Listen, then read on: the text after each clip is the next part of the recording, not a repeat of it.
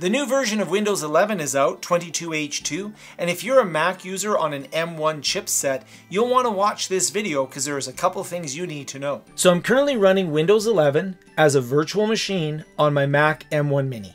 What I'm going to do is, if I was to go into the software update, it would not allow me to update the ARM64 version of Windows 11 to the new version. So instead what I'm going to do is I'm going to go into Microsoft Edge, I'm going to go to the Windows support site, and I'll put a link down below for that.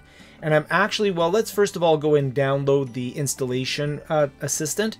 So we're going to have a look here, and if I open up this file, you'll see that it's going to tell me that I cannot run Windows, I cannot run Installation Assistant on this type of device, the virtual machine. So I can't install the new version of Windows 11 using the tools that are built into my existing virtual machine. So what did I do? I created a brand new virtual machine. And when I created the new virtual machine, you'll notice that it's running Windows 11 22H2. And you'll notice that my older original virtual machine is running Windows version 21H2.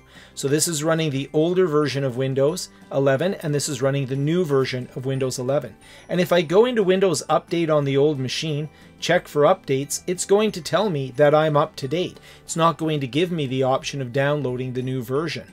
And if I go to my new machine and check Windows Update, of course, it's also going to say that I'm running the most current version. So this is a bit of a glitch if you're running a virtual machine in a Mac M1 environment. That ARM system, that ARM64 version of Windows 11 22H2, you're going to install a brand new virtual machine in order to get access to it.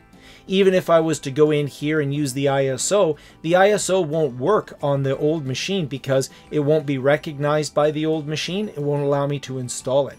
And so I will not be able to get those updates. I'm sure that'll be fixed at some point in the future, but there is actually a few benefits, or there are a few benefits to installing a fresh new virtual machine, especially around things such as security.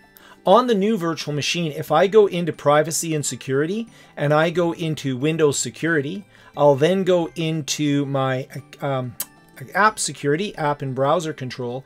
You'll notice that I have smart app control settings. I'm able to go in and protect my system from unsigned and unverified apps. So this feature is currently in evaluation mode, where it goes through, it learns and sees. It doesn't really get in my way in terms of blocking a lot of apps. I can turn it on, and that means that any untrusted apps will not be able to run on my system, or I can turn it off if I want. This is very similar to what we're used to if we're a Mac user, where we can go into the security and we have to verify certain applications in order to be able to run on our system.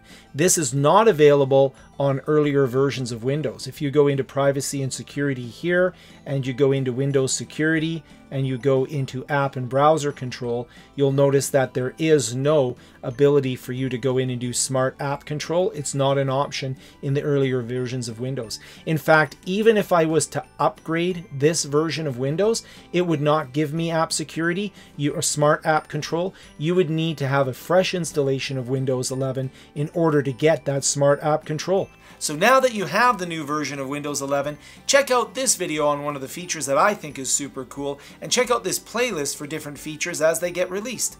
Thanks for watching.